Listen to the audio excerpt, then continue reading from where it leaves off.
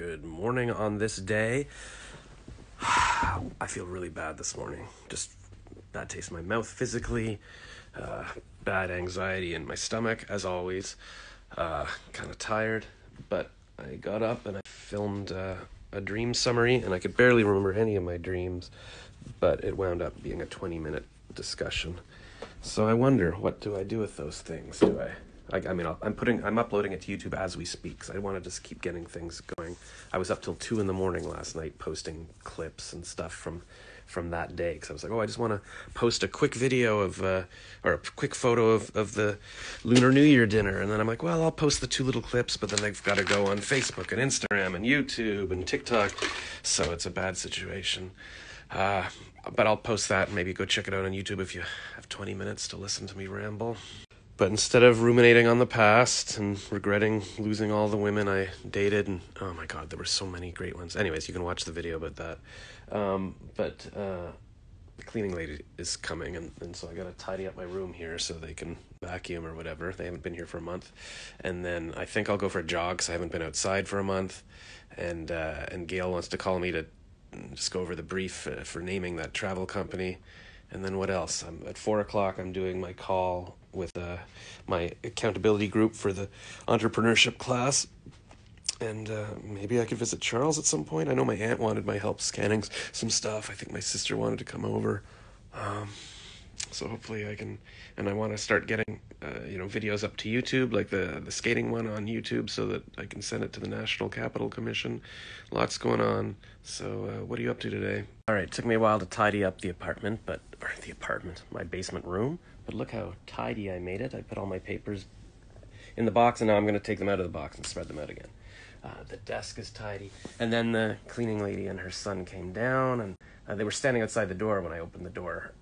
And they're like, "You're done?" I'm like, "All right, just give me a second." And then I had to clean my bathroom a bit, because I don't like it too gross for the cleaning people. Anyways, then I went for a jog, and my parents were like, why don't we take you to Charles's store, and you can drop off the tablets, and then you can run back. I'm like, I don't even know if he's there. And I realized with my phone reset, he's not even in my phone now. I don't know why. Anyways, went for the jog, tried filming some skaters, and just taking off the gloves, my hands started to freeze too much, so that was ridiculous. But I got warmer as it went along, and then I filmed a cozy little street. I'll show you that. And it became a 9-minute video. All right, I joined let me think. I had a shower, then I joined my aunt and my parents for rice pudding that my mom made. I guess out of the rice from, was it Lunar New Year yesterday? Gosh, the days all just blend together, right? And then I was like, I'm a bit hungry. Maybe I'll make a smoothie, because I haven't had a smoothie. At this point, it was like 3:45, and my mom's like, "You don't have time for a smoothie. You've got a 4:00 Zoom call. Just make a sandwich." I'm like, all right, I made a sandwich. But then I called Gail, and she called me back. And we talked about just briefing the name for the travel site, and she was like, "I'm really excited to work with you, and I've got so much business coming in, we can pick and choose. Like, if there's a certain kind of project you want to work on, you can do that." And I'm like, "Oh, that's kind of fun. That's good." Then around 4:10, I joined the Zoom call late for the accountability group for this Made to Do This course I'm in, and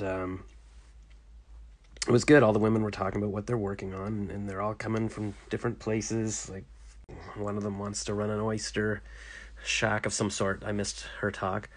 Other people aren't really sure what to do, but, they organize somebody's closet once, and maybe people would like that. And another person wants to be like a coach. And so, yeah, it was all very inspiring. Everybody's looking for their thing. And that went for 2 hours. And at the end, I was like, I don't know what to talk about, but they persisted, and they got some stuff out of me, and I talked about, I don't know, I like doing all these things. They're like, well, you just got to pick one thing. So anyways, I'm going to try running the Instagram course, or just help people in the group with that. And then what did we decide I should focus on? I don't know. We didn't decide. They're like, you got to pick something. So I got to do my homework for the course tonight. I'm going to go through all of that.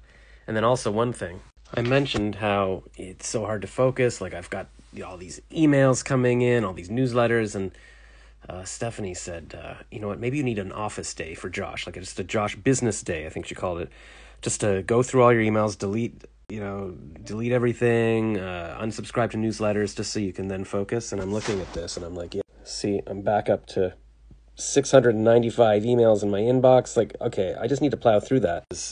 It's ridiculous. I still have to pay taxes, like all this stuff. So I'm just going to, I think I'll do that now for a little bit. What else I need to do? Do the homework for the thing. Oh no, I need to get yesterday's podcast up. Okay, I should do that first, but I also need to get the YouTube video of the skaters up on YouTube. Oh my God, okay, just... And here's my latest regret. I just regret not telling more stories.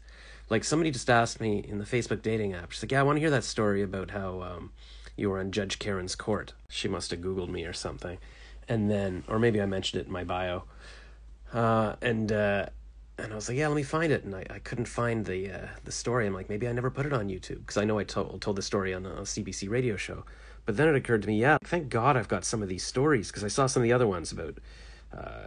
writing a letter from camp, or the guy Grant that was bothering me when I was 18 and stuff. And I'm like, if I tried to think of those stories now, I probably couldn't think of all the details. So even 10 years ago, it's good that I told the story. I'm like, why didn't I write down more? Why wasn't I writing in a diary every day, recording these stories? Maybe just a cassette tape every day, sitting there going, hey, this is my day. Or yeah, like, I'm sure people do that, like, as an audio diary or something, and then you can go back and go, oh yeah, because your brain doesn't remember everything.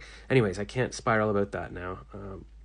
Let's gotta focus and do what I can right now, right? Let's live in the moment. 12:53 p.m. on Saturday, February 13th, 2021. It's minus 14 degrees outside, but it feels colder. My hand is outside my glove, so I can press record, and my fingers are already freezing. So Alright, I'm gonna start filming little clips of things that just give me an emotional reaction, hopefully a pleasurable one.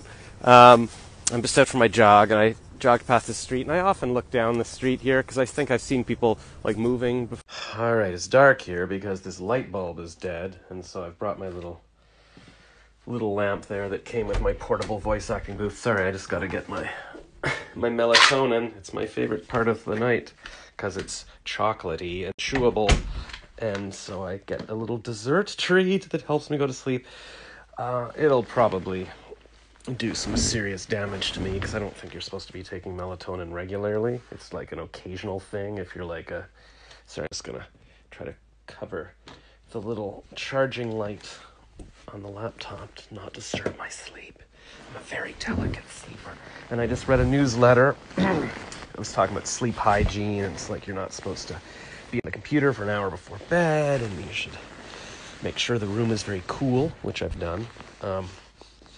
Anyway, so I was trying to go through the emails, and then it was like 9 o'clock, and she video called from the Philippines, and I was like, okay, you know what, I'm just going to go through my emails, I'll message you when I'm ready for bed or whatever.